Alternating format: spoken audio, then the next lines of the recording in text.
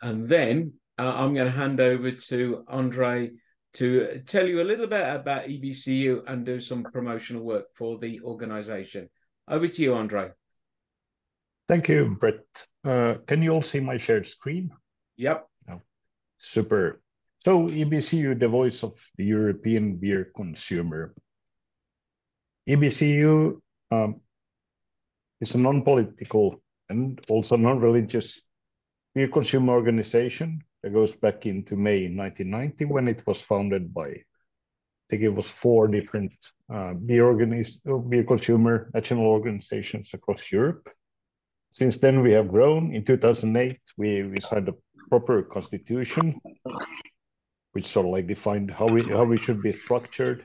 And in 2009, we also started getting professional secretary service via Camera. And actually this year, we were incorporated as so-called not-for-profit international non-governmental organization. So under Belgian law, so our official headquarters are in Brussels.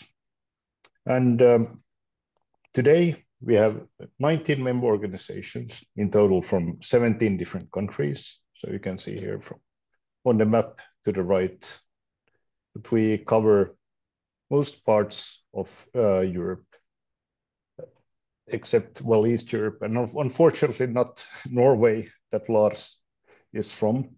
But we used to have Norway as a member organization, but they went under quite a long time ago. But we're still keeping in contact with Hjembrygg, which is the Norwegian home brewing organization. And in total, we represent over 180,000 beer consumers across Europe.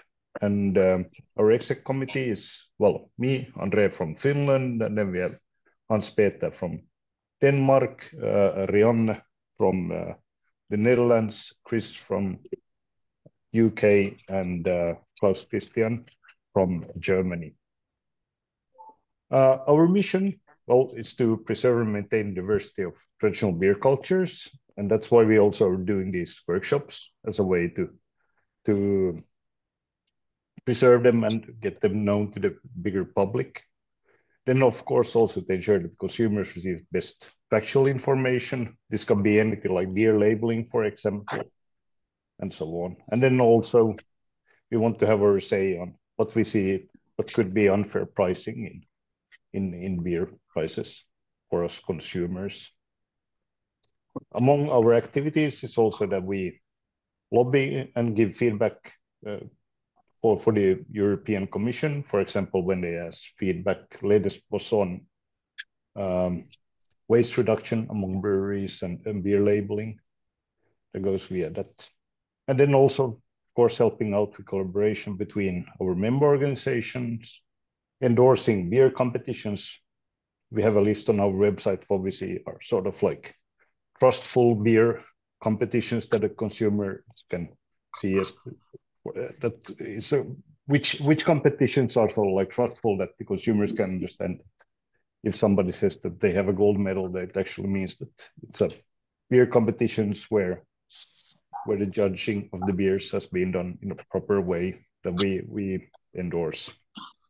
And then, of course, education on beer. We have webinars like this for workshops, and our website.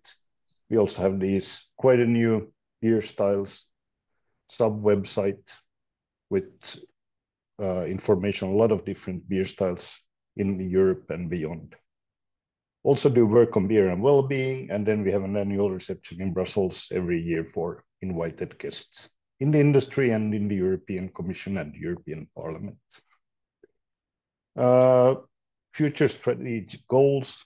So continue with lobbying, gathering all our stakeholders, seeing where we stand in the big global beer consumerist market and so on, public communication internally, and strengthening our member organizations. So there's a lot of things that we try to work on to improve the situation for the beer consumers in Europe. I guess that's it. I think we directly now can jump over to Lars' presentation. I'm gonna stop sharing. Sure, I will try to share it. have a slight suspicion this is not going to work, but oh, it does work. Strange. Yes, we can see it. Yeah. Super. Yeah. Okay. Then let's go. So thank you for inviting me to speak about Norwegian Farmhouse Ales. I'm going to try and make this quite simple and not go into any great detail. I guess if people have questions, we can do those at the end. So this was supposed to be presented under the heading of explaining a beer style, and that's a little bit tricky because beer styles are a concept from commercial beer. Basically, you know, when the consumer sees a beer that they haven't seen before, the label, the product name, tells them something about what to expect in this beer, which makes perfect sense in the commercial beer world. But in the farmhouse brewing world, this is pointless, meaningless, because those names didn't exist, and there was really no use for them either, because let's say that you did visit somebody on a farm. Well, there was no beer choice. They had one beer, and if they served it to you, you would have to drink it as a visitor, and that was that. So, of course, they had names for their beer, but the names were, well, to be honest, not very interesting. Very often they just called it beer, or they might call it malt beer to distinguish it from stuff that we wouldn't call beer, but that they called beer. In Sweden, they might even just call it drink. So, of course, there were differences in farmhouse brewing, but those differences were so dramatic, and they changed in any direction you went. You would see some aspects changing, and there would just be too many different varieties for all of them to have meaningful names, really.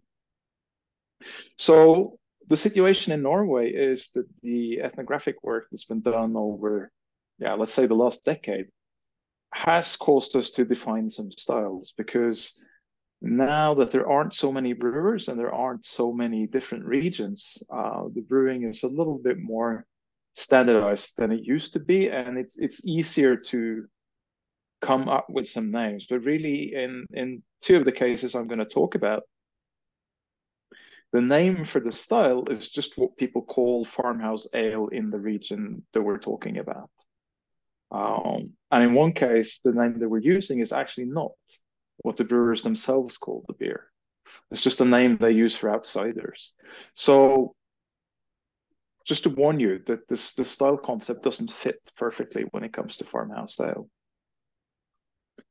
I also want to address another thing, which is that there's a widespread assumption that in farmhouse brewing, the brewer would basically, like I said, not follow styles, and then this meant that they would just do whatever they wanted, and they would brew whatever they had to hand. But as you will see quite clearly, that's very much not the case.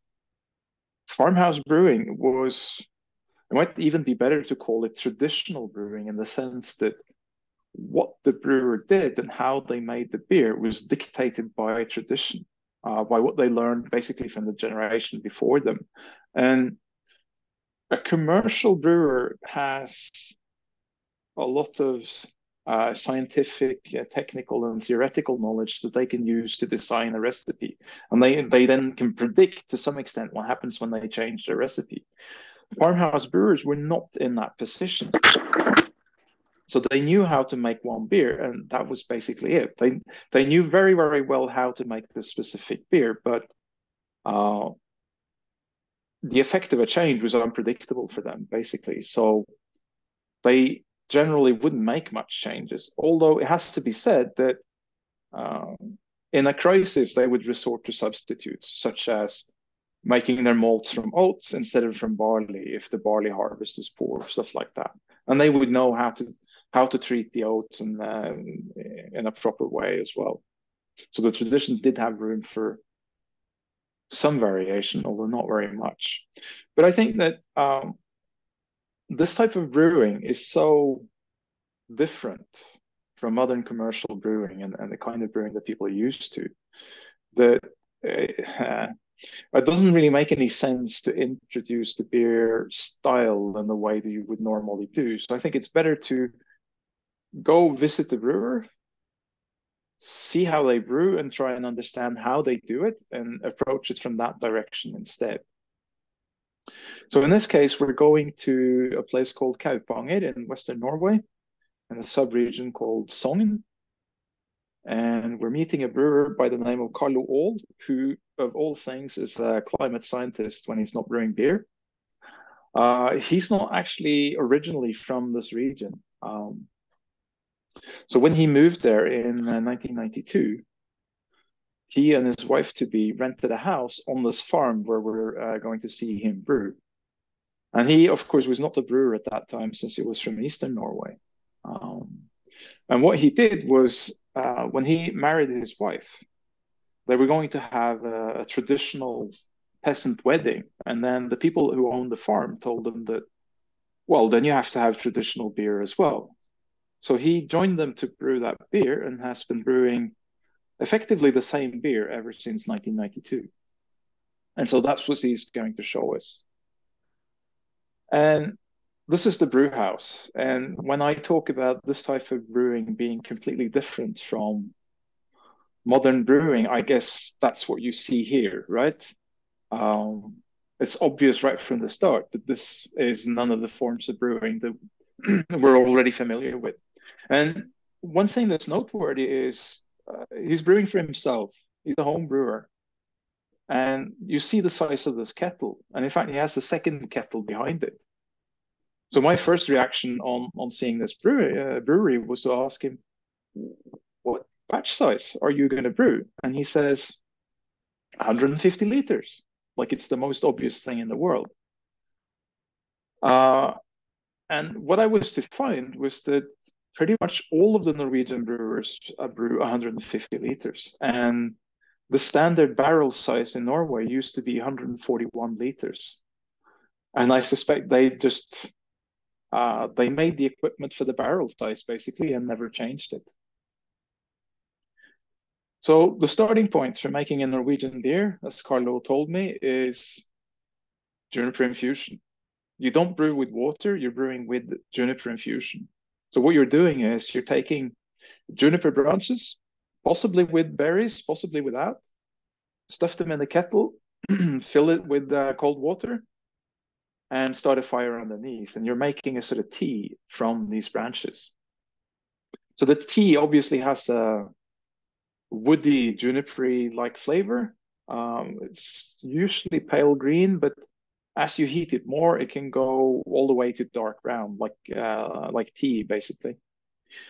And while Carlo was starting the fire and putting water in the kettle, he told me to go and get the juniper branches. And he said that when you find the branches outside the door, take the axe that's also there and split one of the branches lengthwise.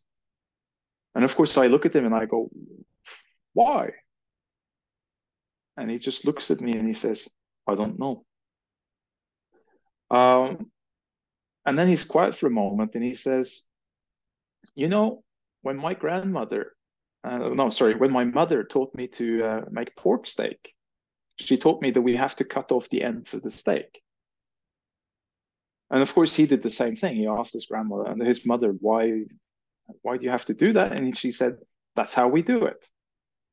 And then later in life, he had the bright idea to ask his grandmother. And grandmother says, that's because our oven was too narrow. So what he's saying between the lines here is that when he learned to brew this beer, nobody ever told him why he was doing any of these things. That's not how you learn traditional brewing. He learned that you have to follow the sequence of steps.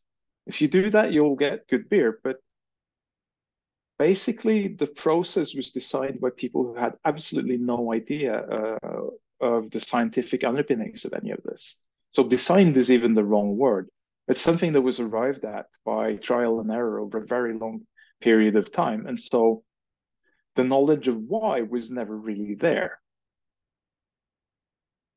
And this gets to what I was saying about being bound by tradition, right?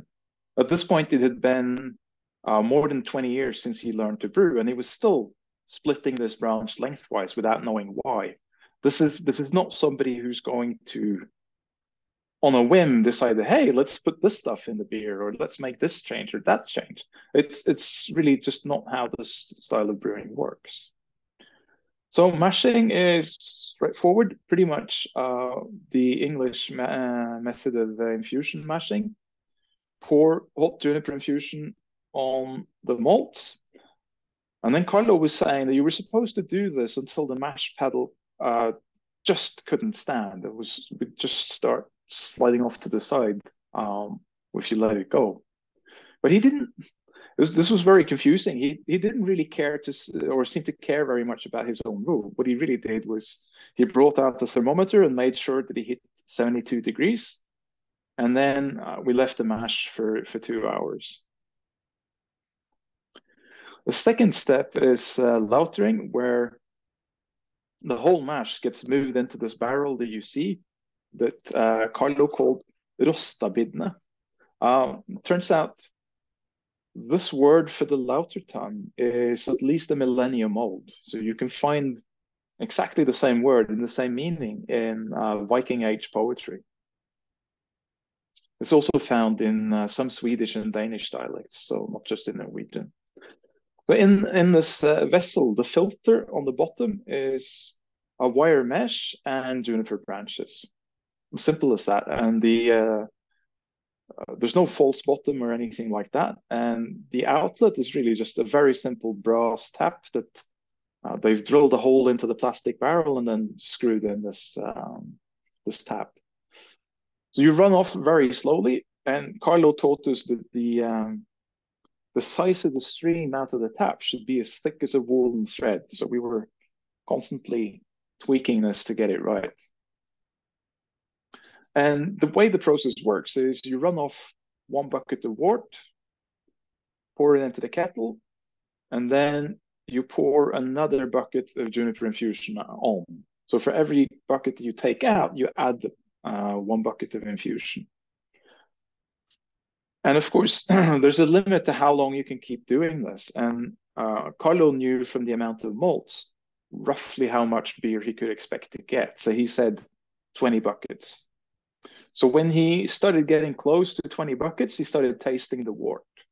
And basically, when the wort was no longer properly sweet, that was when lautering was over. And this was the only measurement of gravity that he did. So there's no knowing really how strong the beer was, because we did nothing to measure that.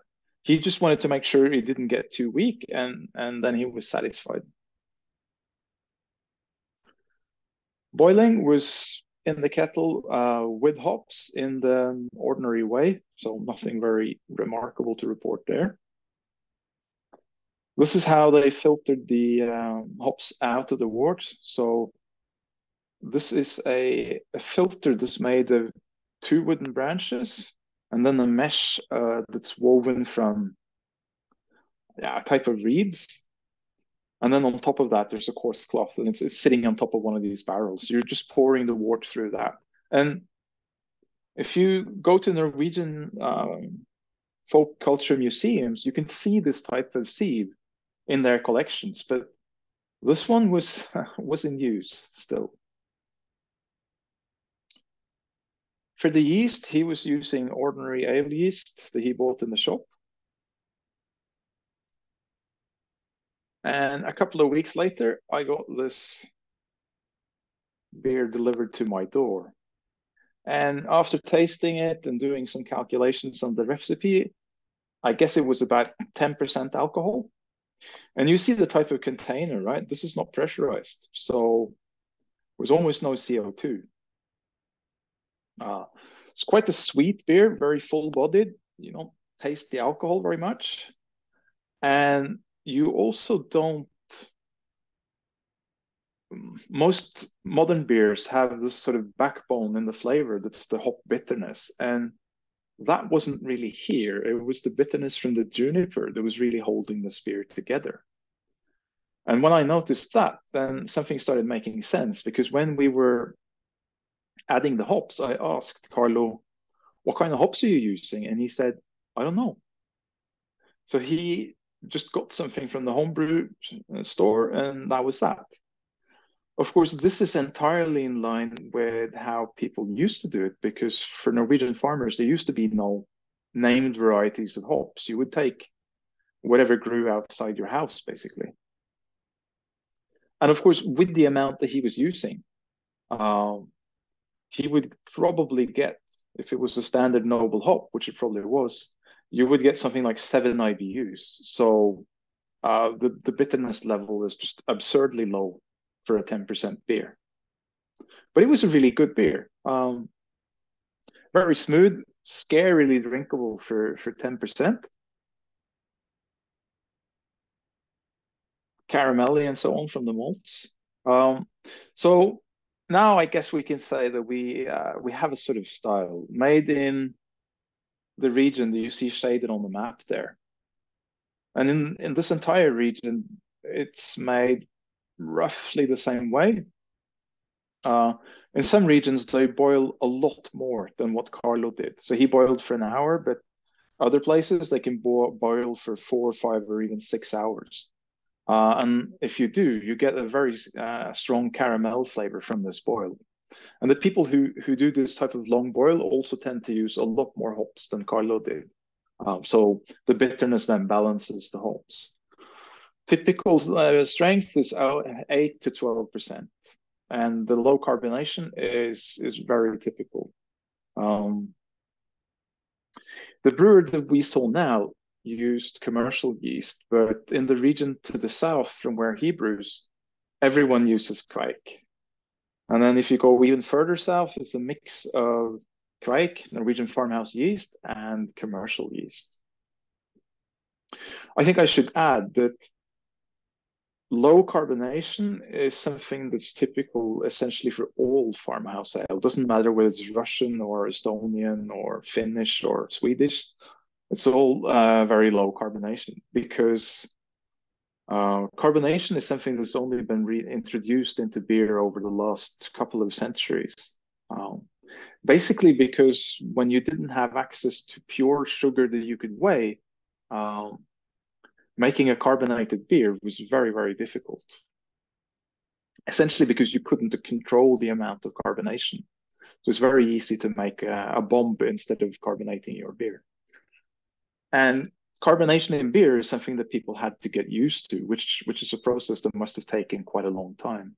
And for these styles, carbonation just still isn't part of the style.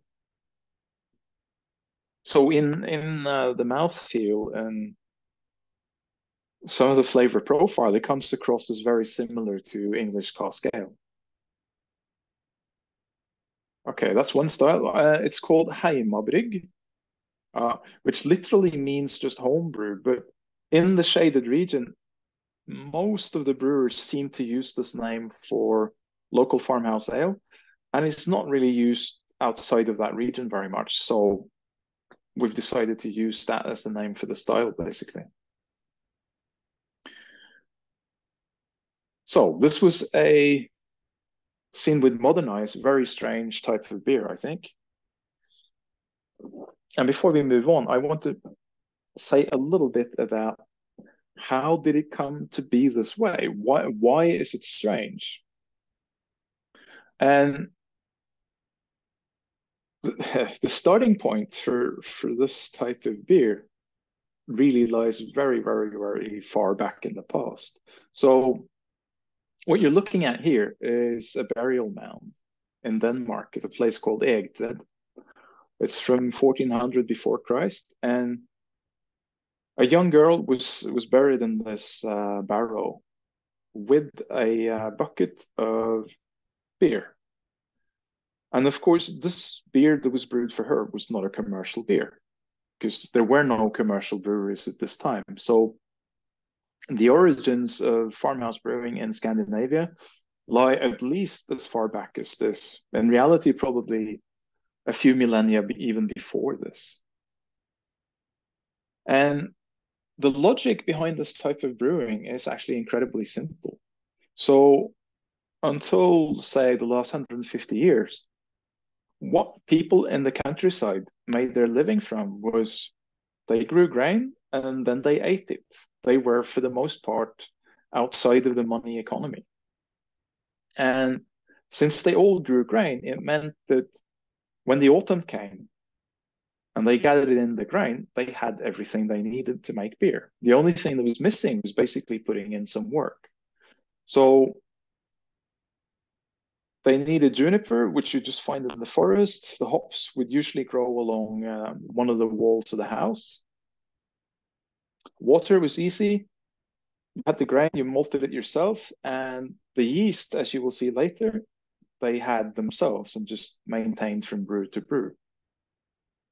So in a sense, you could say that the beer was free. Certainly it was free in the sense that they didn't pay any money for it, but there was a cost in the sense that any grain that you turned into beer was grain that couldn't be used for food. So it was, strictly speaking, the surplus grain that they brewed from,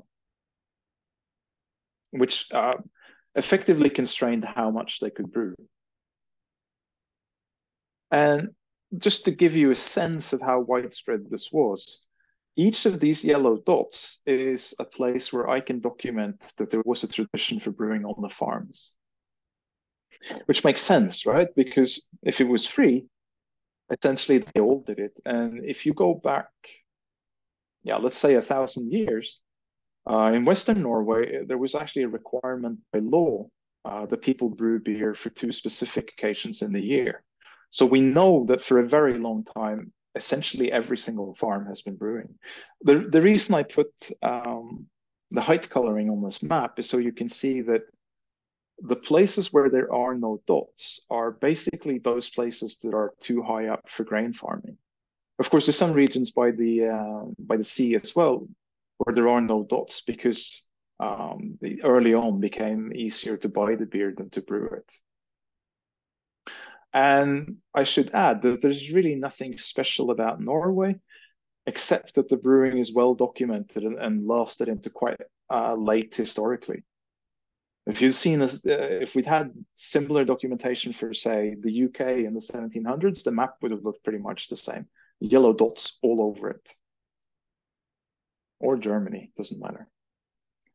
So if you see beer history from a really, really high perspective, then in the beginning, there is only farmhouse ale. There's nothing else.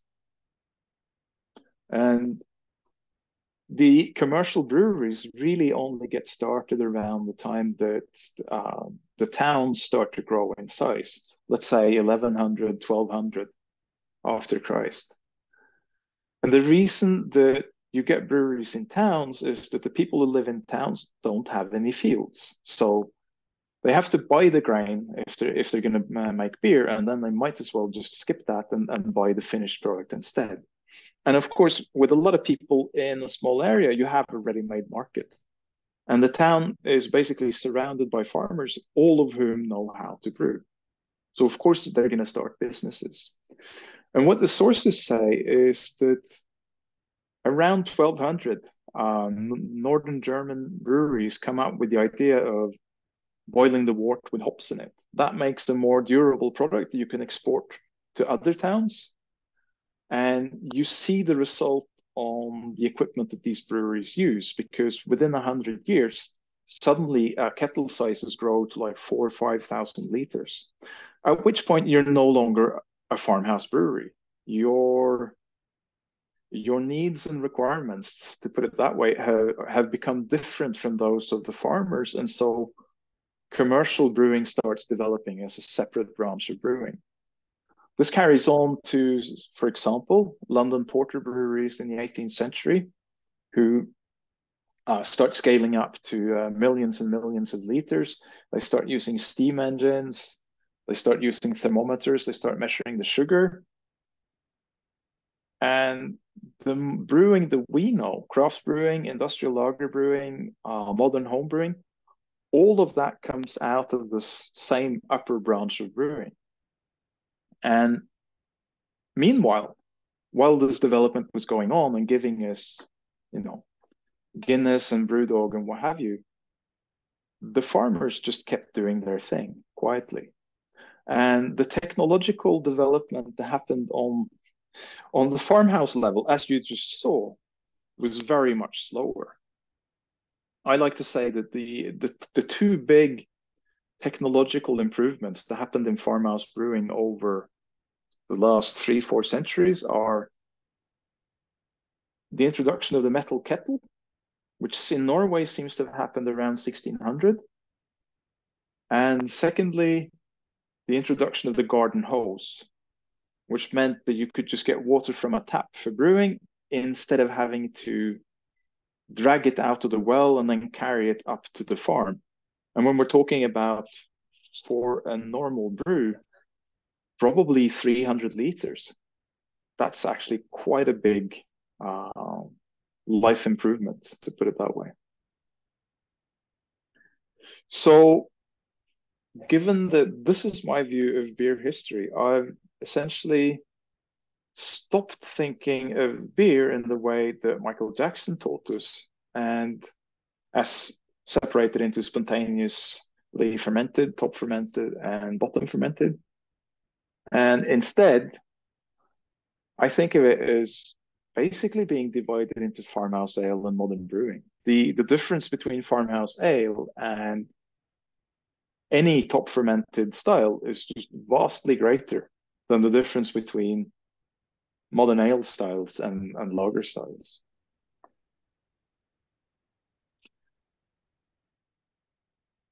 So that was a bit of background, but I was supposed to tell you about beer styles. So let's do a second beer style, again by visiting the brewer and seeing what he's doing. We're still in Western Norway, although now we're further north, in a village called Hornindal. So the brewer is Terje Raftevold. This time he's a local, so he first brewed the beer alone when he was 17 years old. So he learned to brew from his uncle, and his uncle brewed his first solo beer at the age of 14 in 1944. He learned to brew from Terje's grandmother.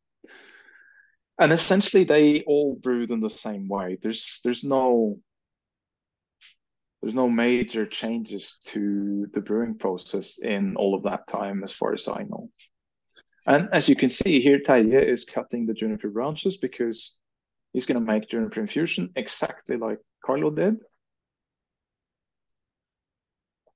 But when Terje mashes, what he does is he takes infusion malt, stirs it with a mash paddle, adds some more, stirs some more, and then at some point he just stopped. And I hadn't seen any thermometers, so I was just looking at his back thinking, what are you doing now? How do you know that you're at the right mash temperature? And much later, I learned what was going on. So he boils the infusion, so it's at 100 degrees. And then he mixes it with malts, which are at room temperature. And the mix is how he judges temperature. And this was what Carlo had been taught, that you should put the mash paddle into the mash, and when it slides off to the side, that's when you have the right mix. The reason Carlo didn't really care about this rule anymore was that he was following the thermometer and not this rule. But he was still kind of half-heartedly checking it. So although Terje didn't have a thermometer, I brought one and I put it in.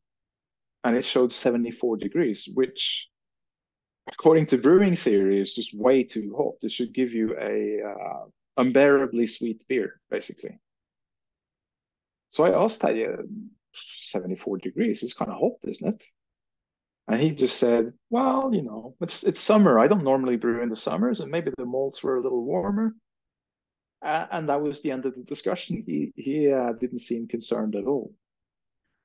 So when he brewed again in November, they sent me a message.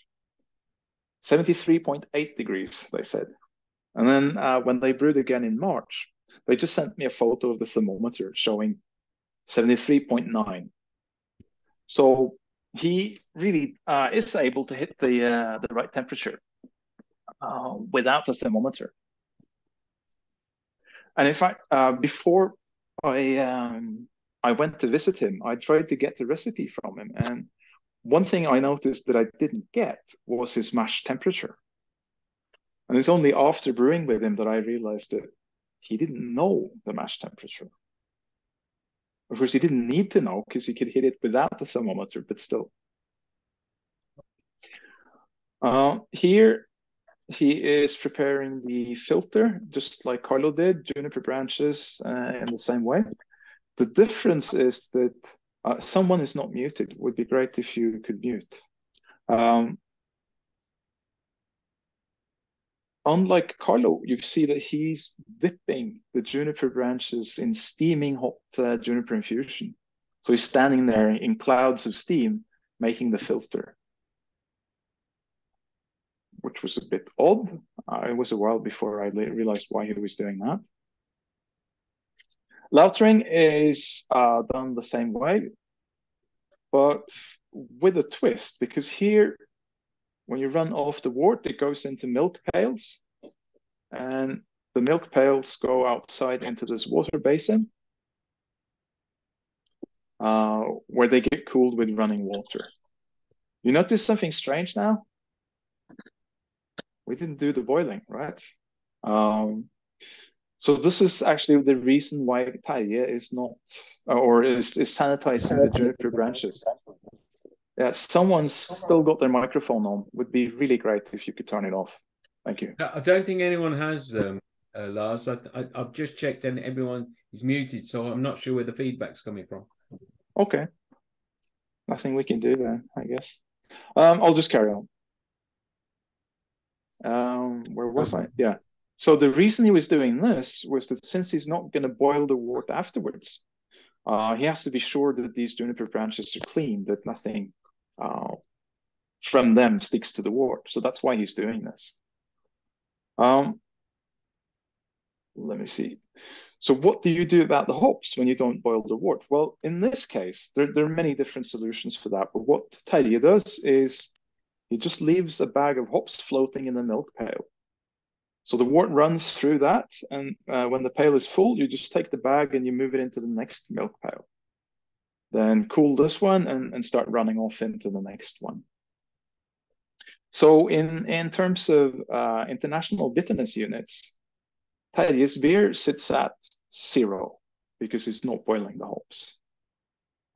I thought that was very strange. Like, is he just aping what other people do because he knows the hops protect their beer? But it turns out that hops actually do protect against infection even if you don't boil them. The protection is lower, but it's still there. And unlike Carlo, Terje had his own yeast. So this is this type of yeast that's called kveik, after the dialect word, basically, for yeast in the regions where they use it. So he's what he's holding in his hand there is dried chips that he took from the freezer that morning. So it's just been sitting in the brew house and thawing by itself during the day while he was brewing. And the first wort that comes off the lauter tun goes into this plastic bucket. Once it's cooled to roughly body temperature, he just drops the chips in. And while he's dropping the chips in, he looks at me and he says, "We call this Mariaue." And I thought that was very strange because it really means Mari's eyes. So Mari is a woman's name. And the eyes sort of make sense because you get these bubbles afterwards, right? But who is Mari? I found this in a 19th century dictionary of dialects later. It's not Mari, it's Maria, or in English, Mary. So it really means the eyes of the Virgin Mary. Now, Norway has been a Protestant country since 1537, so this is not a new brewing term that he's using. One thing that's noteworthy here is that these are dried chips, right? You see the time on the upper right there, 1430. That's the time according to my camera when I took this photo. Next one is 31 minutes later, and the yeast is already visibly fermenting. And Terje was expected this, so he was, yeah, okay, it's alive, and he puts the cloth back over the bucket. But for a modern brewing, it shouldn't be possible. Yet with kveik, it's completely normal. Then once we've run off all the wort and cooled it, Terje just pitches the bucket into the fermenter and closes the lid. And then 48 hours later, we have oppskåke, which is the traditional party in the brew house when the beer is finished. So it's really 48 hours from pitch to party. This party is a tradition in the brewing regions in Norway. Some places, the tradition is that you invite those people that you want to have at your oppskåke. But in other places, the neighbors have basically just been watching your brew house. So they saw that you were brewing on Sunday, and then they know that, yeah, Tuesday evening, Terje is probably going to be there. And I see, yeah, there's light in the brew house. There's smoke from the chimney on Tuesday evening. Okay, it's going to be a party. So you just head over. And I think if you know anything about brewing, you're going to be somewhat confused about how does this actually work.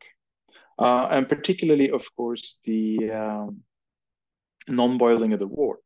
So if we turn to the textbook, why are we boiling the wort? Well, it says we should kill the microorganisms in the wort. We need to isomerize the alpha acids in the hops so that they actually dissolve in the wort and you get a bitterness in the beer and protection against infection. You want to coagulate the protein so that it drops out. And you also want to deactivate the enzymes from the malt so they don't keep breaking down dextrins in the beer, because you want some remaining sugar after fermentation. So then if you don't boil, what happens? Well, you mashed for over an hour at more than 70 degrees. The microorganisms in this mash are not going to be very healthy. Let's put it that way. You have pasteurized the mash. There is no need to kill the microorganisms one more time, basically. If you don't boil the hops, well, then you don't get any alpha acids. It's as simple as that. But it still has an effect, as I was explaining earlier. And when it comes to the protein, well, since you're not coagulating them and having them drop out, they're going to remain in the beer. So what this basically means is your beer will have a different flavor. It's a little bit, you can think of it as every recipe that you've seen for tomato soup says you should boil the soup, right? And then you go to Spain and they make gazpacho where they don't boil the soup. It turns out that works too. It just tastes different. And it's kind of the same with this. And then when it comes to the enzymes, they're going to keep working in the fermenter. Of course, the fermenter is not at the optimal temperature, let's put it that way, for the enzymes, but they have 48 times as long as they did in the mash to do their thing. So this is the reason why Terje was mashing at 74. When I've brewed this beer, if the mash temperature is too low, then you end up, if it's 67, for example, you end up with a beer that's much too dry and it becomes sharp and unpleasant. If you mash at 74, you actually get a more reasonable final gravity and sweetness in the beer. And I think the 74-degree thing is a perfect illustration of Terje had no idea that this was what was going on, but he was doing the right thing, because the people who have experimented their way to this process over many, many centuries, they definitely arrived at something that works, even though they can't explain why it works. Yeah, and just in case you're skeptical about the pasteurization, here's the pasteurization table for milk. And you see in the second row, 72 degrees. If you're pasteurizing milk, then 15 seconds is enough.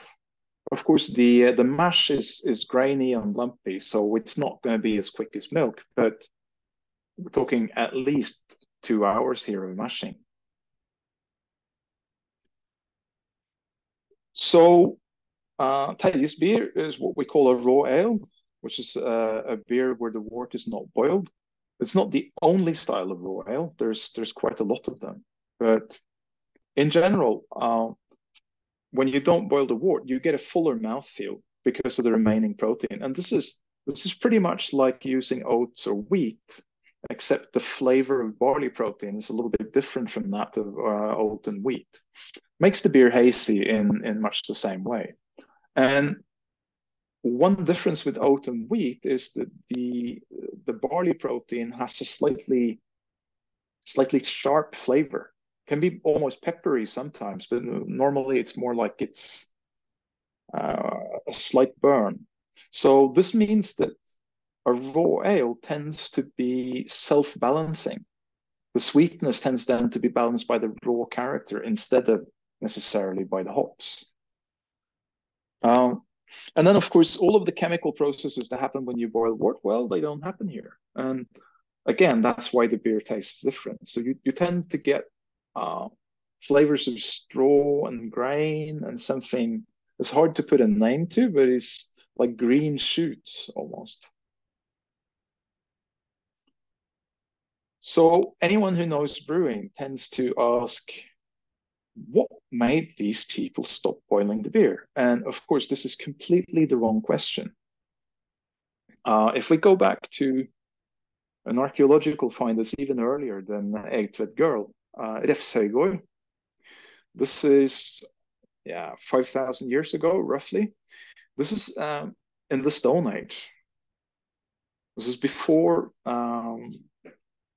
people had access to bronze and other metals. So you see it's a grave find, and you see the grave drawn on the left there, and you can see the black shape is the body of the man that was buried.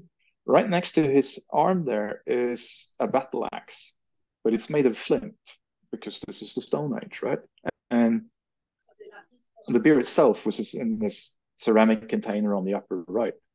So how would this guy boil his beer?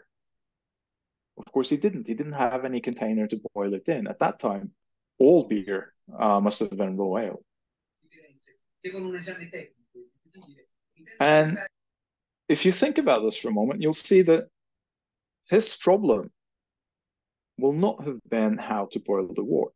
You don't need to boil the wort. We just saw that with Terje. His problem will actually have been something more fundamental. How do you mash? Right? You have to get the mash up to 65, 67 degrees. Now, how do you heat it if you don't have a metal container? And the answer to that, like so many solutions from farmhouse brewing, is ridiculously simple. You make a fire, you put stones in it, take a wooden vessel and mix cold water and malt, and then you drop hot stones in until you heat it to 65.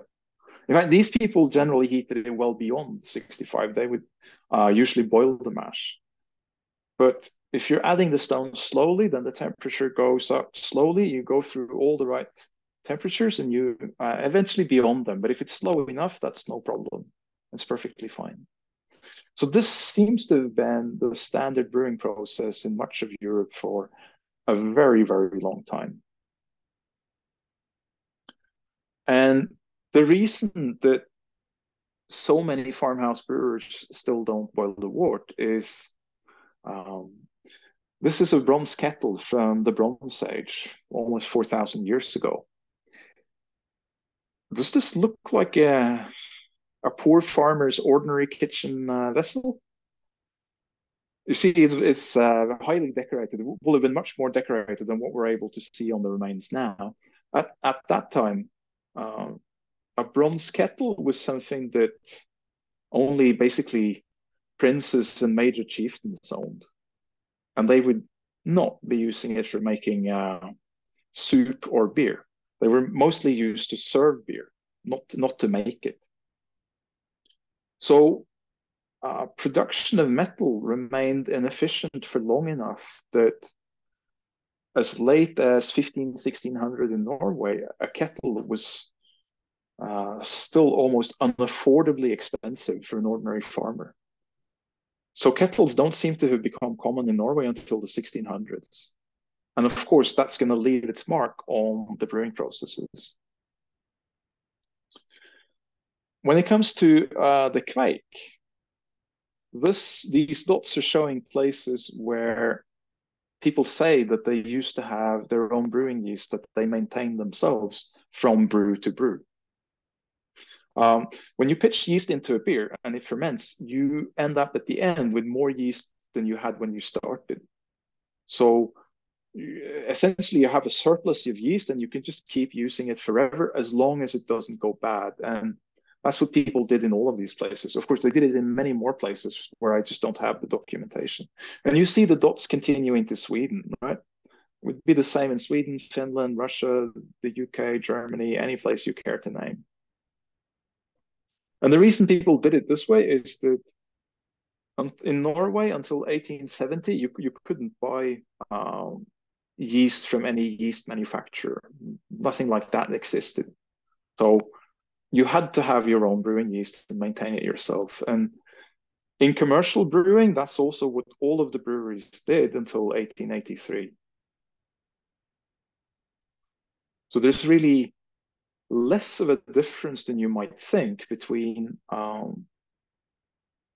commercial brewing and farmhouse brewing.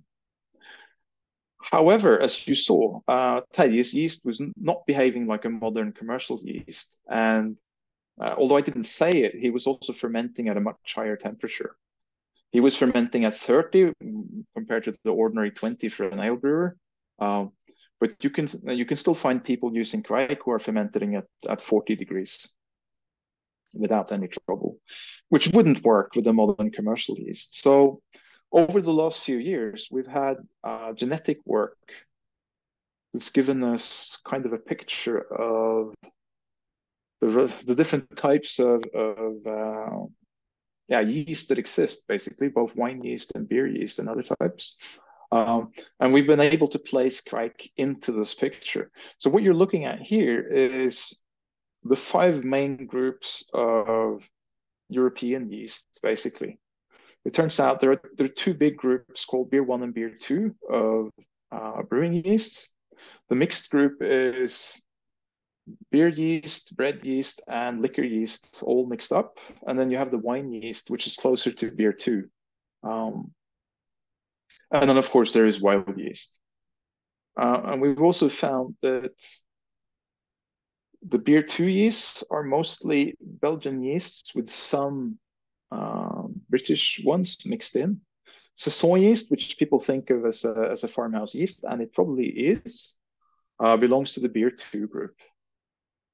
The Beer 1 group also has some geographic substructure. You can see the Belgian and German yeasts from one side, British and American also separated from those. To everyone's surprise, kveik turns out to belong to this group. So it's kind of startling, but anywhere you go in Western Norway, if people have their own yeast, genetically, it always belongs to this group that we call kveik. It's always closer to that than to anything else. So there's a single type of yeast that's genetically recognizable that people in Western Norway use. And it turns out it belongs to the Beer 1 family, although it's split out earlier than the other ones that we know. So kveik is definitely a domesticated ale yeast. It's just one that's very different from modern commercial yeast because it has been used in a very different way. We don't have time to go through it, but if you look at the documentation historically of how people used kveik and the circumstances under which they did, you can see the kveik actually matches the way that they've been using it.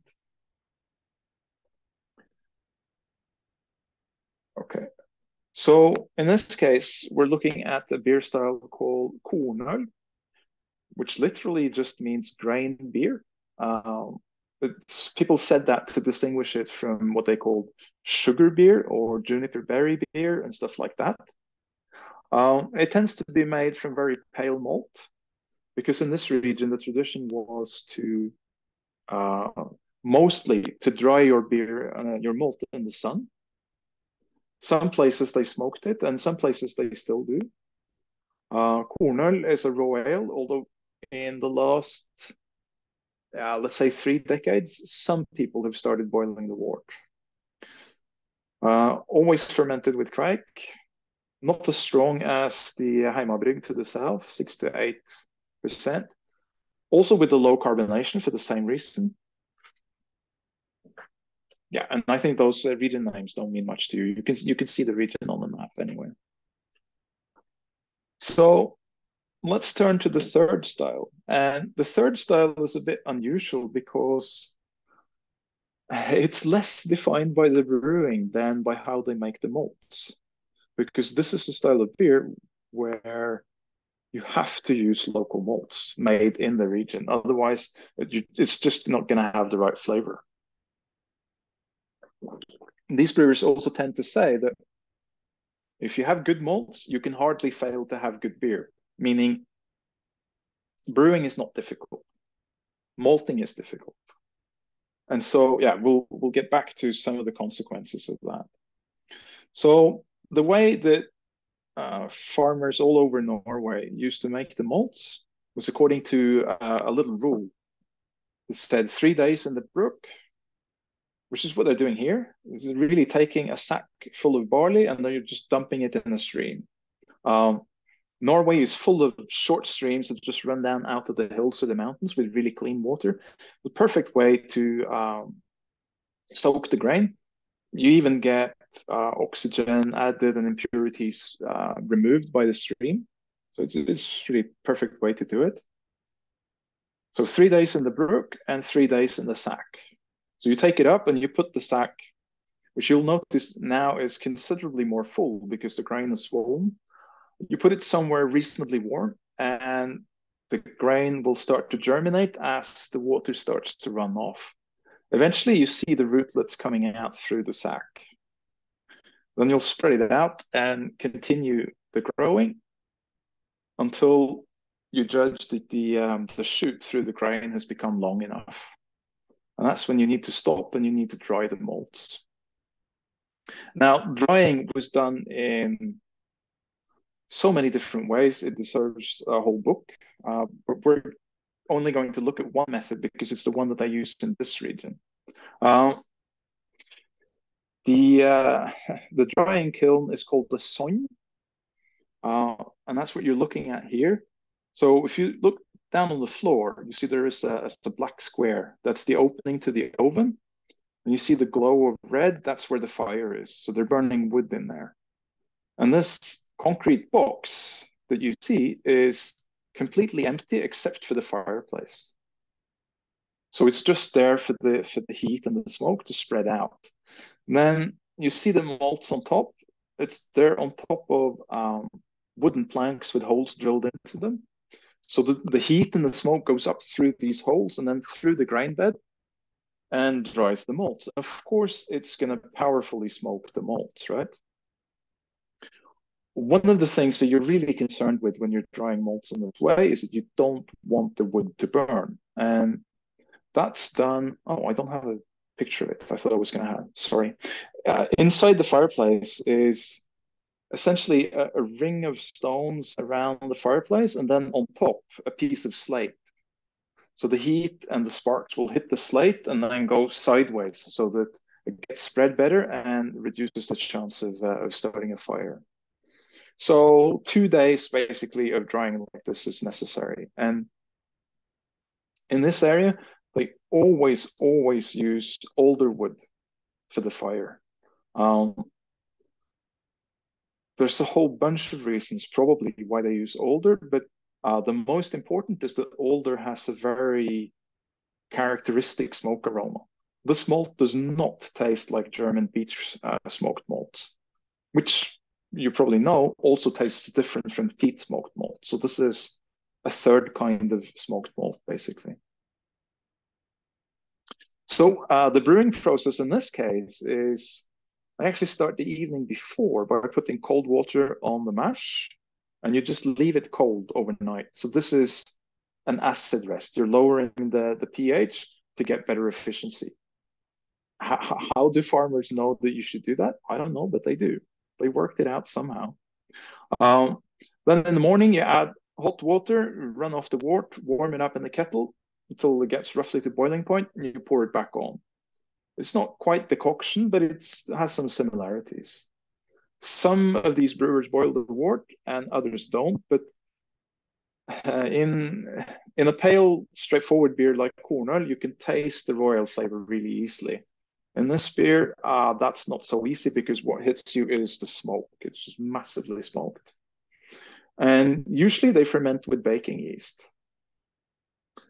And interestingly, baking yeast tends to behave very much like kveik.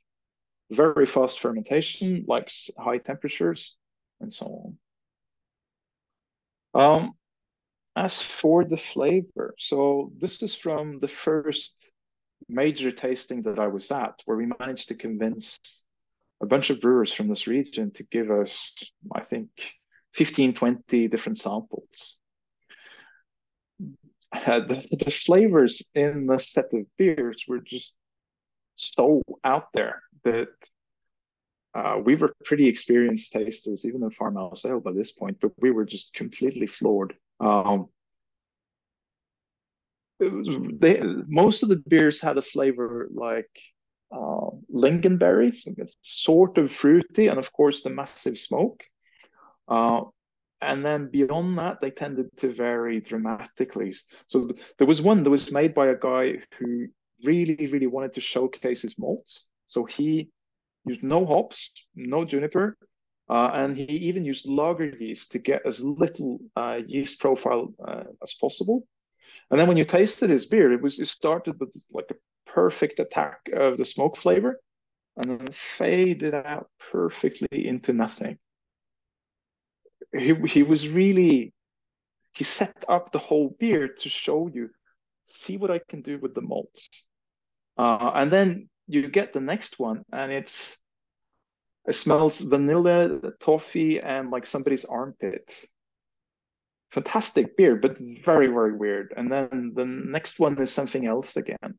And what you should know is that all of these people are using barley from the same little county.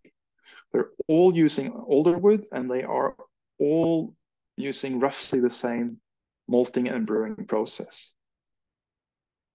And yet the results are all over the place, because when you're making your own malts, you basically have access to flavors that you can't make through the brewing process. And you have access to flavors that modern maltsters are not making. So you might not see where the region is in this case, because it's really just a single county where they're still brewing like this. I think the reason the brewing is so restricted is that they are so dependent on the malts, and for the malts you need a separate building. You have to maintain an entire building. So brewing in this region was really difficult, and so somebody came up with the idea of basically making an association of, say, 10 or 15 people who maintain the building together. You typically only use it like 2 or 3 days a year anyway. And once they did that, they really got the farmhouse brewing onto a firm foundation. So this county is called Stjørdal, and the name of the style is Stjørdalsøl. It really just means beer from Stjørdal. When the brewers talk to each other or to their neighbors, they will call this maltøl. That was always the name for the local farmhouse ale, but Stjørdalsøl has become the name that's used with outsiders. It's an exonym, if you will. So they always use local barley that they malt themselves with the same type of equipment, always alderwood, may or may not boil, usually use this brewing process that I described. Originally, they did use juniper and hops. Some have stopped using one or both. Baking yeast is the most common, but some use ale yeast, some use lager yeast, and a few have started using kveik. Strength of the beer is highly variable. Low carbonation here too. Yeah, so that was 3 styles. Let's try and summarize it. You see the 3 regions here. So Heimabrygg in the south, characterized by the long boil, often uses kveik, but not always. Then you have Kornøl, which doesn't boil, always uses kveik. And then you have the Stjørdalsøl, which is really defined by the smoked malts, and it's we're talking seriously powerful smoke aroma here. Rauchbier has nothing on this stuff. There was even a beer by Mikkeller that was supposed to be the heaviest smoke beer ever, and we had it together with Stjørdalsøl, and it's like, yeah, it tastes like water. The baking yeast, as I said, is the most common type of yeast. The Stjørdal region used to have their own yeast until the mid-1970s. Appears to be dead now, despite attempts by the locals over the last few years to revive it. This is the places where people are still brewing farmhouse ale today. As you can see, it doesn't match my regions perfectly. So there are people here brewing 2 different kinds of beer, one of which is smoked and a little more lightly, and the other which is generally not. The people here brewing very strange beers. They also maintain their own yeast, but it's not kveik, it's different. And then there are brewers here, which, yeah, that's a complicated story that I'm going to skip, and there's a few brewers still in this region. So we have, it's probably fair to say we have 7 or maybe 8 styles of farmhouse ale, but only 3 of them are large enough to have been properly defined, basically. And of course, historically, when everyone was brewing, the picture was a lot more complicated. Questions? Wow. I want to do one thing before I do questions, because I'm going to remove the slides. Just wanted to say that if you want to know more about the Norwegian Farmhouse Ale, you can get the book on the left, which it covers all of Europe, but it's got all the Norwegian styles in it. Thank you. So it's absolutely fantastic, and thank you. I'm going to read out some of the questions from the chat window. There's only a few, but I'm sure more will come in. But I just wanted to say thank you for that. I feel I've learned a lot about not just Norwegian Farmhouse Ale, but brewing prehistory and sort of how brewing started. It was absolutely fantastic. So thank you. Thank you. On a personal level from myself. So some questions that have come in. Right. Okay. So RA answered this one, but Tina's asked, do we already know about hops that far back, or did that come later, similar to when they were being used in Germany? Ira responded, the oldest documented use of hops he knows is from Norway and was from an archaeological excavation in Kristiansand in 2018, when 50 to 60 hop seeds were found in a Viking burial from the year 800 CE. And he mentioned the fact you blogged about the early history of hops. So maybe you want to comment on that? Well, it's absolutely true what he says. It's perfectly right. Hop usage appears to go quite a bit further back than that. So the oldest find is from Italy, northern Italy, 600 before Christ. It's a little bit contentious. And there's one from the other side of the Alps just after Christ, which is also a little bit contentious. But then there are a few more in that South German region in the same period. But we don't know how they use these hops. And it's kind of hard to say how common it was. It looks like it came into use, and then the use gradually spread, and then suddenly the spread speeded up. But the UK famously was a latecomer to hops, where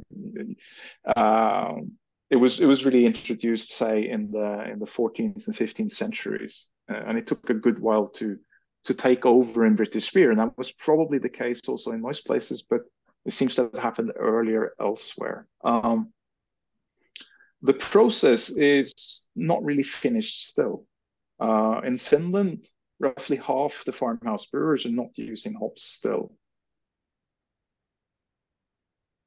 Okay, thank you. Some more questions then. So Andres sent me a comment that the Cama label is really cool. It resembles a bit Red Hook Ale, the brewery's logo from Seattle. Not a question, it's a comment. I want to comment on that one though. Please do, please do. So the shape that was on that label is what's called a brewmärke. It used to be that Norwegian farmers couldn't read and write, and so every farm would have a sign like that was their symbol. So they might carve it onto something they own, but they might also use it to sign documents and stuff like that. So it's really the brewmärke for that farm. Okay. And a question from Tim. How does farmhouse ale relate to the Gulatung Ting law? This is very geeky, I'm sure, which legend says commanded Norwegian farmers to brew beer as a duty.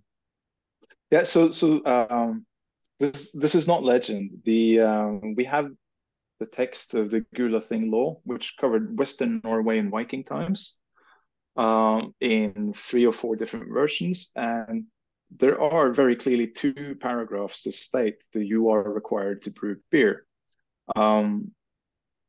And of course, it was farmhouse ale that they were brewing then. This was a law that applied to the farmers, said every farmer had to brew. And of course, farmhouse ale was what they're going to make.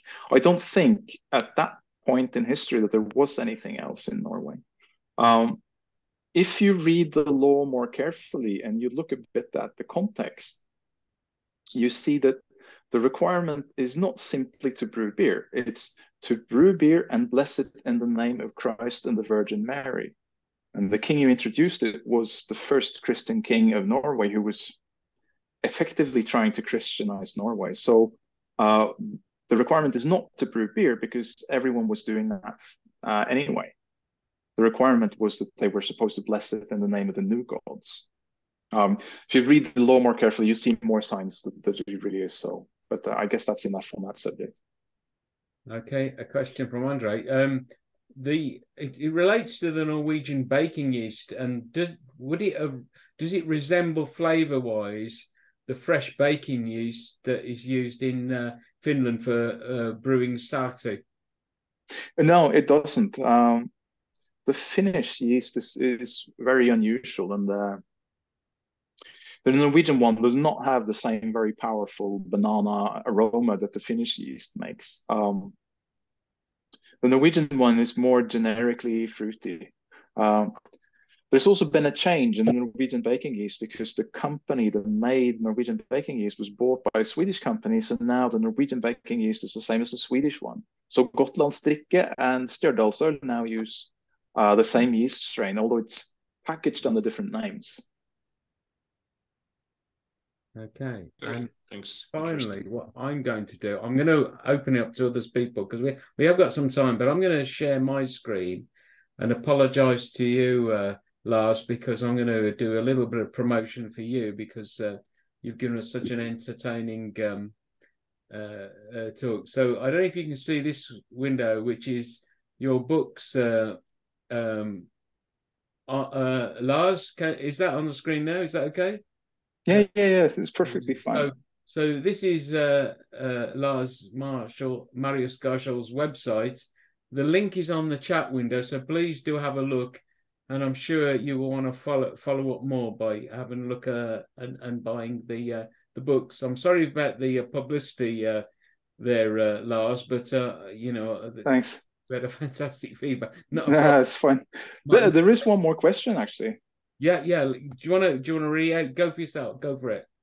Okay, so Eric Harding is asking, how often would one have brewed through the year, and how would the hops have been stored?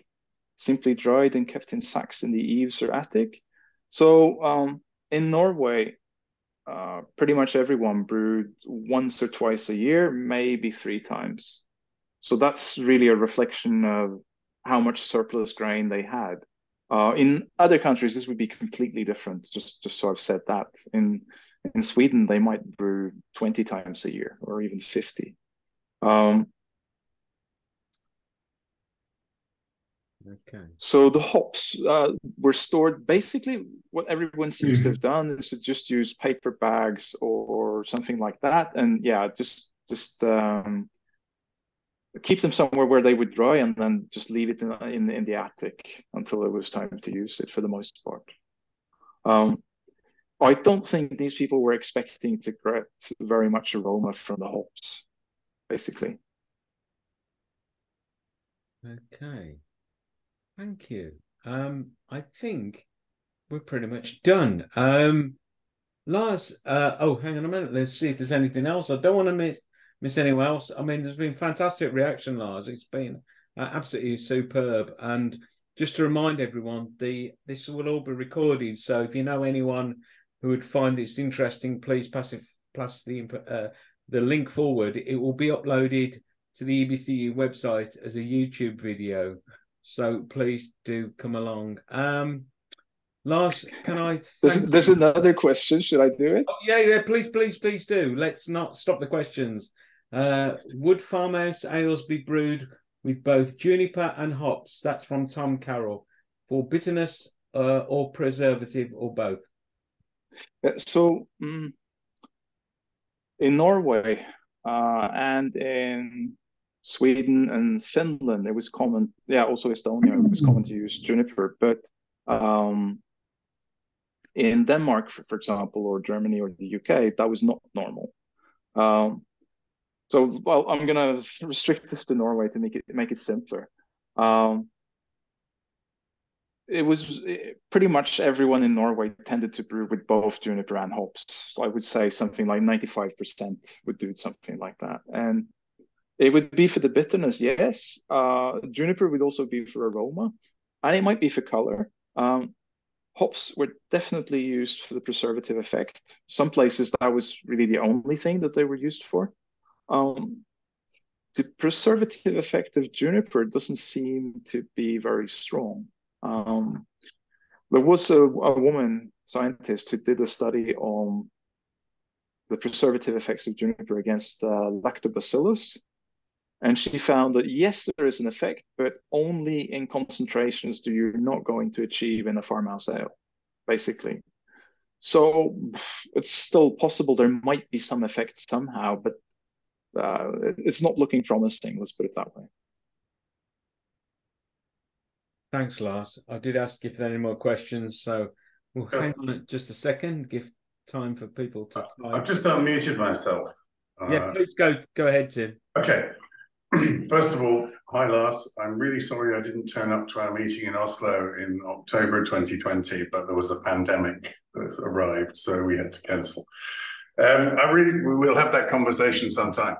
However, I've just come back from Helsinki and Saaremaa, and this was my first exposure to, apologies if I don't pronounce it right, but Koduolu in Estonia. And that was a great talk, by the way. And I think it's really interesting that if you go around the whole of Northern Europe and you look at these farmhouse ales, there are similarities of technique in groups of different beers. And do you think this is because there was communication between these local groups, or it's just that people learned a basic technique of brewing and then adapted it to their local area? I think there was a bit of both. It's very striking if you look at the Lauterton. So this barrel with the tap drilled into it. There's three main shapes of that, and I mean that's striking in itself. There's only three main shapes. There's the kurna that the Finns are using that you also find in eastern Latvia, and you find it in parts of Russia, which is a wooden trough that's hollowed out, basically, with a hole either on the side or in the middle. So this would probably have been what people used until they invented staved vessels. And then everyone seems to have switched to something that looks like a barrel with no lid, with a hole in the bottom and a long rod. It's really, really striking that they all should have come out with the same thing. There must have been communication. And this one with the long rod, you find it in the UK, you find it in Denmark, find it in Norway, find it in Sweden. I find it also it's still used in Lithuania and Estonia, as I'm sure you saw. It was eventually replaced by this tap on the side, and the distribution of the tap on the side is interesting because, for example, in Lithuania, you see it's only used in the West, which used to be the German governed part. Now, I'm sure that's not a coincidence. If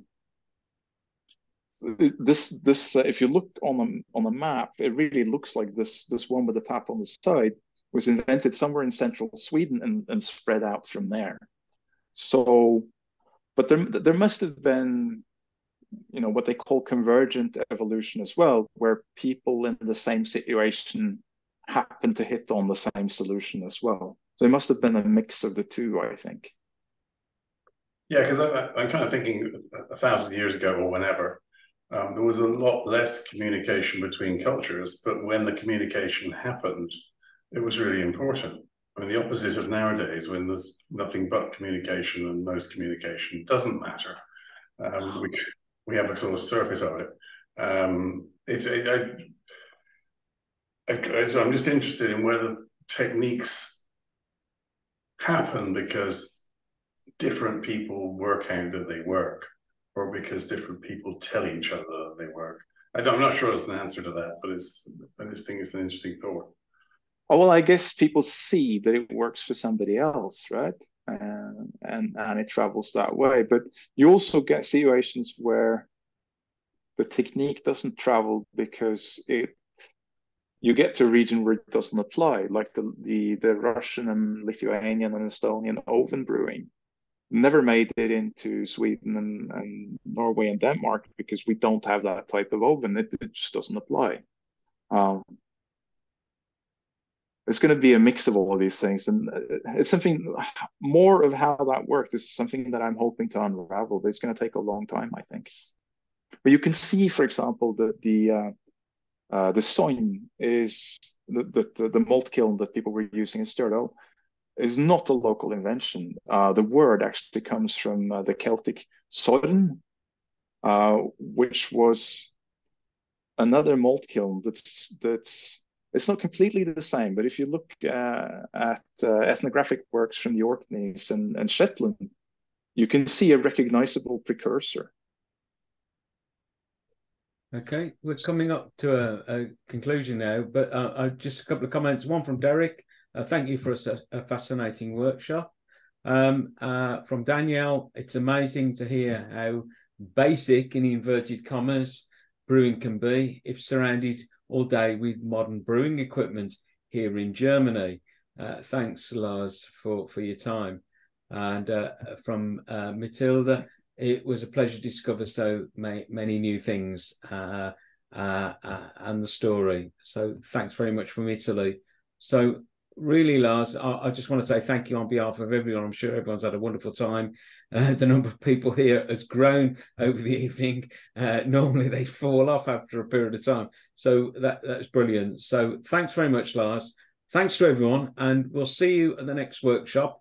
When that will be, hopefully it'll be in a month's time. We've got another beer to talk about. We're just trying to sort that out. So please keep your eye on the EBCU website, where you'll find this video and also our next story. Thanks, everyone. Thank you, Lars. It's been absolutely wonderful. Thank you. Thanks, Press. Bye. Cheers all.